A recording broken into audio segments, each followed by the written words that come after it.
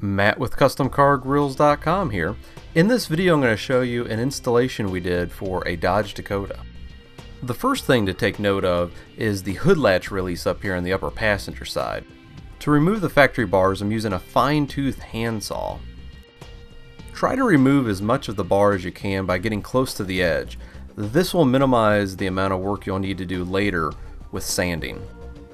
Sometimes these type of bars will require you to saw at different angles, or in some cases you might also have better results by trying to remove the bars from behind the grill as well. I repeated this step for all 4 openings, so now we have a relatively clean slate to work with. Now it's time to even out the inner edge of this. I'm going to use 2 different sandpapers, one coarse and one fine. The coarse sandpaper worked really well for removing any excess part of the bars. While working on the sanding, I did notice some tabs that I missed the first time. These will likely need to be removed, so I'm going to go ahead and saw these off as well. Once I removed the tabs, I went ahead and used the fine sandpaper to scuff up the outer edge of the entire grill shell.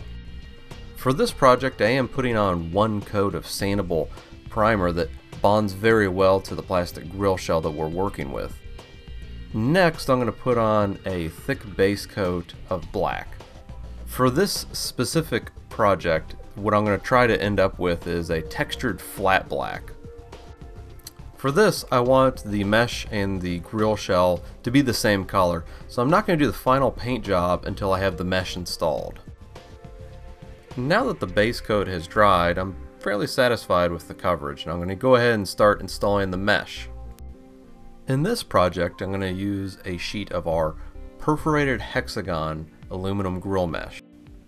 The basic premise is I'm going to take the mesh and put it on from behind the openings, cut each piece individually, and wrap the excess around the opening itself. The first step to do this will simply be to cut the sheet into quarters since there's 4 openings.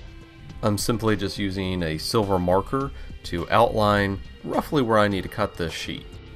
The first cut will simply be right up the center of the sheet, so this way we'll have a left and a right side of the mesh to work with. And then with each left and right side, simply cut those in half so that we'll have a top and a bottom now to work with. All of these pieces are going to be a little bit oversized for what we're going to want to work with. I'm going to go ahead and mark off a slightly more refined outline, also taking note of where some of the tabs are that may become troublesome later on. Now I'm just going to cut along the line that I had drawn out. In this project, I'm just using a basic pair of tin snips to work through this material. It's relatively easy and quick to cut through.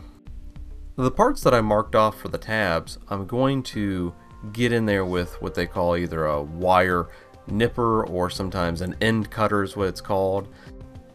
The first thing to do here is just to cut some lines going up towards where the tab would be, and then use the end cutter and notch out where the tab actually is. When using this tool, you'll need to be very precise. Any slight miscalculation on the tab and you could end up with a gap showing through the front. With the way that we're going to install this grill, some of the corners of the grill mesh piece that we cut out are going to need to be notched. The reason that I'm doing this is to prevent any sort of bunching up when we fold the excess part of the mesh on the back side of this opening. Just like with the notches that we made for the tabs, try not to overcut here. Again, you don't want any gaps showing through the front. Overall, it looks like I got the right shape and size for this project. Now it's time to try to mold the material on the back of this opening. I'm going to start on the inner part here, and as you can see, this material folds in relatively easy and molds pretty quick to the shape that I want to conform it to. The sides and the bottom worked out pretty good for me. For the top section though, I'm going to use a sheet metal tool in order to get a really nice solid bend all the way across the top of it. Since that's a very flat specific shape, I want to make sure that that's perfect in this case. With this tool, I'm simply clamping on and bending where I'd previously drawn out the line where the flat edge is. Once I'm done, this should just slide right onto the back of the opening. I'm hoping that it's going to be a good fit, and it looks like I did a pretty good job in this case. After repeating that same process for the other 3 openings, I do still need to make a hood latch cutout. I'm just going to draw again with the silver marker kind of a rough outline of where I think it should be. In this case, I originally drew a semicircle and ended up going with a square cutout. Now it's time to affix the grill mesh to the grill shell itself. In this installation I'm going to be using an adhesive. The first part of it is simply to loosely tie down the mesh to the grill shell. In order to do this, I'm just going to use some simple cable ties and run them around the grill shell and through the mesh. This will give a loose hold just to kind of keep them in place for now. You can use other methods of securing the grill mesh on. Some people like using clamps or weights in order to keep the mesh on while they use an adhesive, but I like using the ties because it gives me a lot more precision. And now I'm going to flip it back over to the front, and in order to protect part of the paint job that we've got started here, I'm going to insert some little pieces of foam in between the ties and the bumper before we fully tighten the ties down. If you miss this step, sometimes you can damage the finish on the grill shell itself. A lot of people will over tighten the ties and it'll start to kind of dig into either the plastic or the paint itself. Flipping it back over to the back of the grill, I think we're ready to do the adhesive installation. The basic premise of this is we're going to just draw a bead of adhesive around the perimeter of the mesh. The adhesive that I prefer using is automotive goop.